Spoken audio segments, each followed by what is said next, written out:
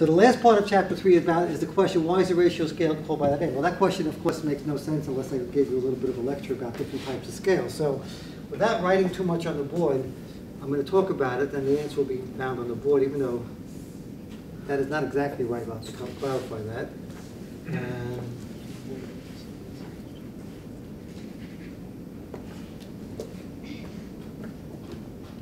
Okay, where's Kim? Yes. What question were you answering? You said, why is a class called statistics? Yeah. Again, just to be all due respect, but it doesn't really, you're giving me information. What's the definition of a statistic and parameter? That's a good definition, but doesn't mean why is the class called statistics? You don't really, but that really answers the question. Okay. Getting back to, now it's hot. Where's Ryan? I can you tell this picture is, I mean, that's recording over here. How far do I have?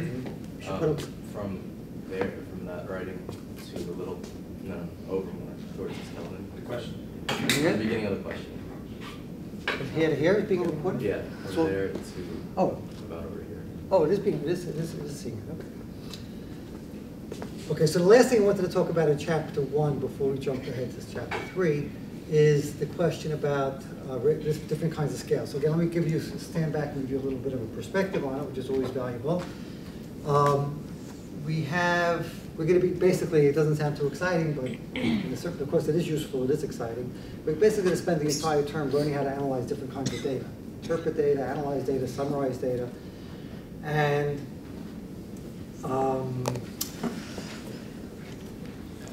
but since we're going to be dealing with data, the question is, where does the data come from? The answer, data comes from making a measurement. You measure somebody's height, you measure somebody's weight, you measure somebody's income.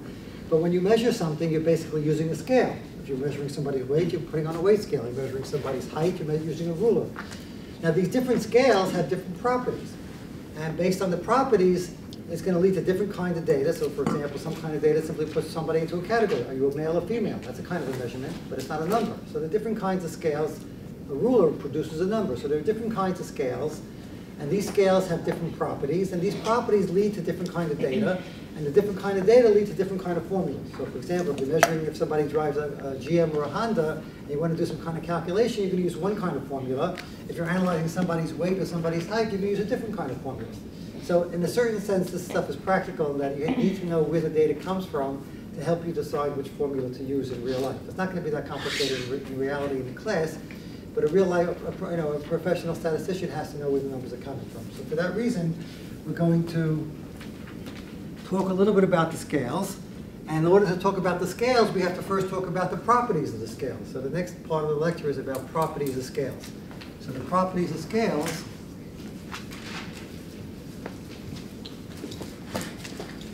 Again, Brian, I'm sorry to repeat that. It goes as far as I think it'll make it there. So okay. Just up to where you wrote. Okay, properties of scales. So, and the properties are, and I'm going to do this a little fast because most of this, again, is not on the test, just the last piece of it is on the test. The properties of scale, it turns out there are 3 of them.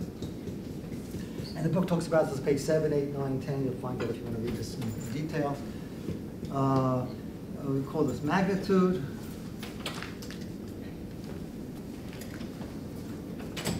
Oh, you're working on this? Yeah. It's broken. This is the locksmith of the general contractor.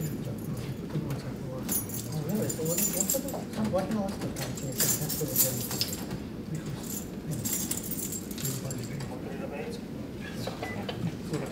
Is it a lockdown? No, I can't. It's unable to. Maybe we can do something like that. I'm trying to get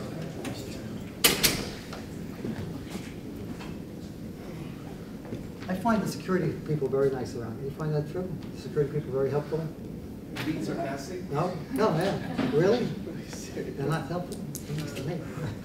The only bad time, those of you who had me last term know that I give sometimes a project, an extra credit project, where people take a water bottle and so they once arrested one of my students. I didn't worry about that. Okay, but except for that problem.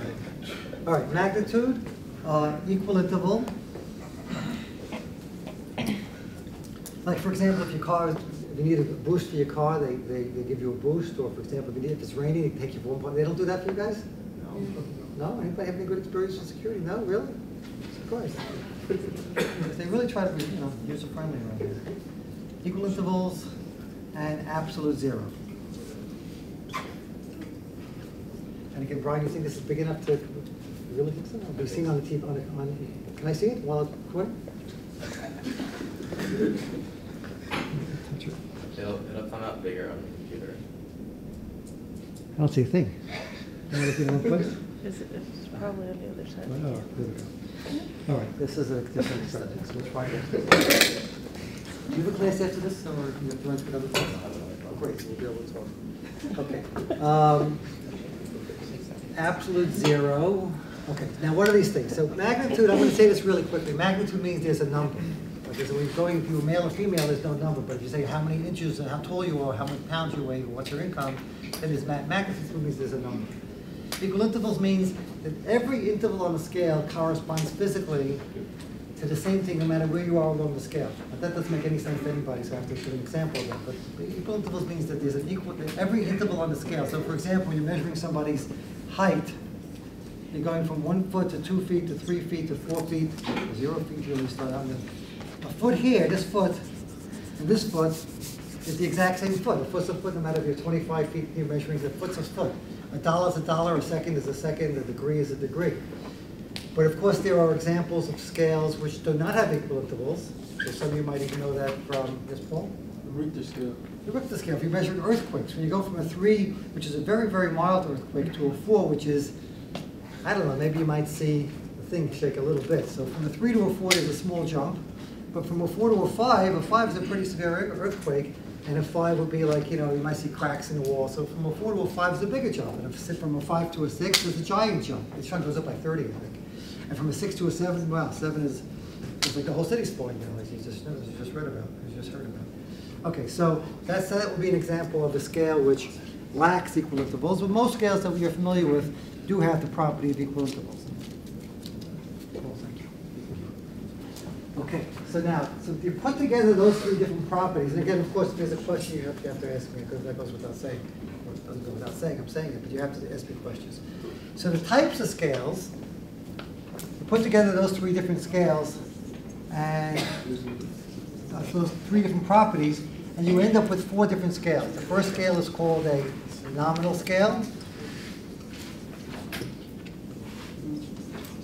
The second scale is called an interval scale, or ordinal scale, something like that.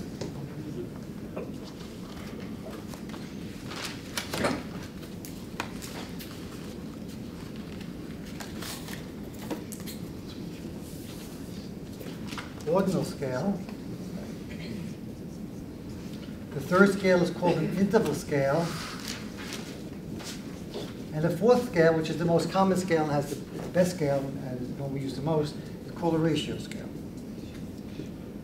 Now, what's a nominal scale? A nominal scale has none of these properties. It has no numbers. If it has no numbers, it can't have the other things for sure. It's like, what's a nominal scale? When you put somebody into a category. Male, female, black, white, GM or Ford.